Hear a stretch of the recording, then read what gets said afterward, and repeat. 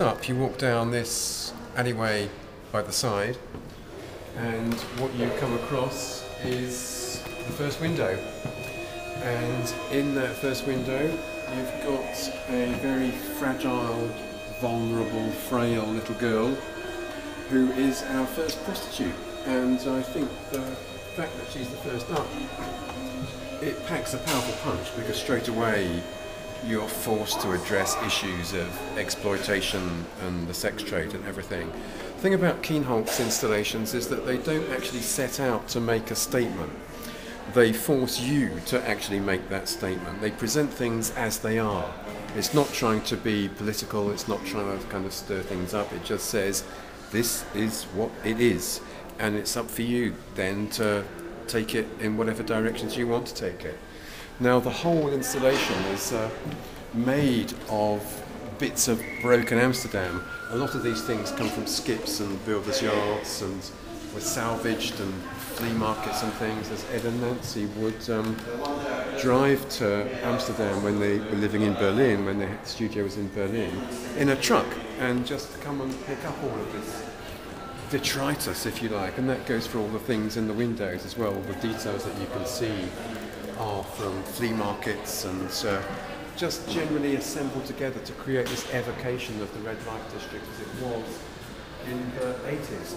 And you can see the mirrors, so the girls can see who's coming, what potential clients they've got. And the whole thing is covered with this dribbling resin. That's very much a Kienholz trademark, the dribbling resin. They like to, Ed, when he started making these things in the 60s, the last thing that he would do would be to cover the whole piece in this resin, and it gives off this nasty smell as well that you might be aware of.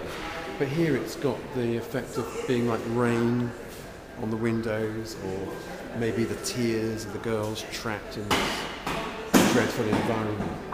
And as you come round the corner, you can hear radios playing from inside the rooms, because sound is an important component as well. That a Kienholz installation is there to affect all the senses, not just the sense of sight, and to make you really become a participant. And as you walk down the narrow rooms, now you're not going to get this on the TV monitor, of course, but you can smell it. It's just not nice. And again, in the rooms, you've got the girls with all the promises of what you will get if you're prepared to pay the price. Now, the installation isn't quite finished yet, but Geraldine, because they've all got names, they're all cast from real women, and they take their names from the women who allowed themselves to be cast. The last part of the installation, which we'll be doing in a day or so, is putting all the litter out, all the rubbish. There's going to be discarded newspapers, old beer cans, dried up leaves and things. And Geraldine, bless her, will be kind of standing amongst the trash, herself a kind of piece of rubbish. When I said just now that they don't set out to make any kind of social statements, they allow you to make the social statements yourselves. And you can see that the building she's sheltering under is crumbling and is propped up by these wooden supports anyway, which there's a kind of visual pun between the two wooden supports and her 2 feet, something kind of broken and crumbling and neglected. And then you come round the corner to the last couple of rooms, and you've got the woman applying makeup in what is really very beautiful light, very beautifully created and everything.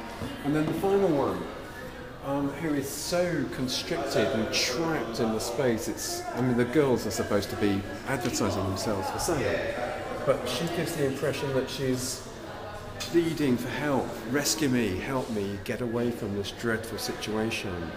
So that it's an artwork that is documenting a particular moment in Amsterdam's history, because this was made in the 1980s. And it's connecting with so many aspects of the National Gallery's collection of Dutch pictures from the 17th century that deal exactly with the subject of prostitution.